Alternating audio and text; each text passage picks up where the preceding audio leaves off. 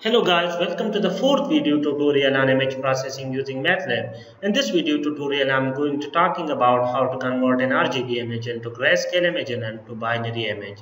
To convert an RGB image into grayscale and binary image, first we need to read the images. So the code to read the images are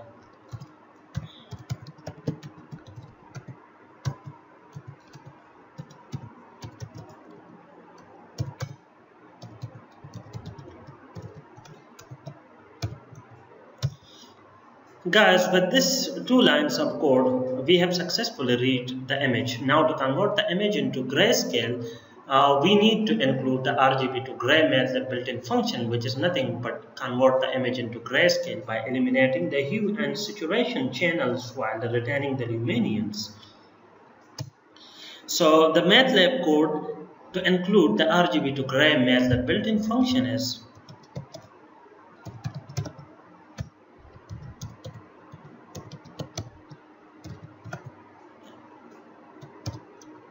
Guys, with this single line of code, I have successfully converted the image into gray. Now to show the result to the user, I have to include the ImShow built-in function within a separate figure.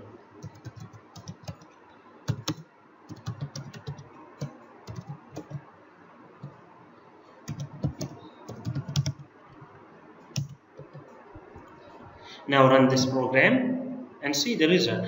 Guys, in this figure 2 you can see the image which is being converted into gray, and in this figure 1 you can see the image which is the original RGB image.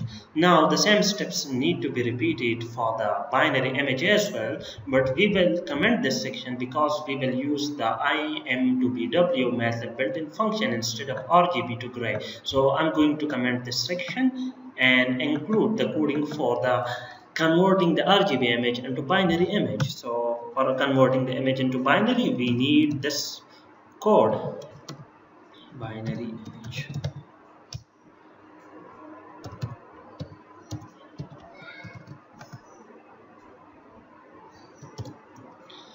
Guys, with this single line of code, I have successfully converted the RGB image into binary image.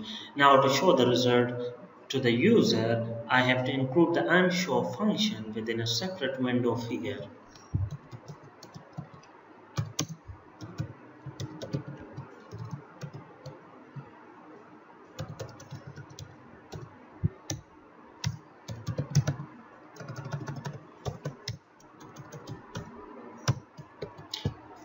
Now run this program and see the result. Guys, in this figure 2 you can see the image which is being converted into binary image. You can see in this image there are only two values, 0 and 1. The black represents 0 and the white represents 1.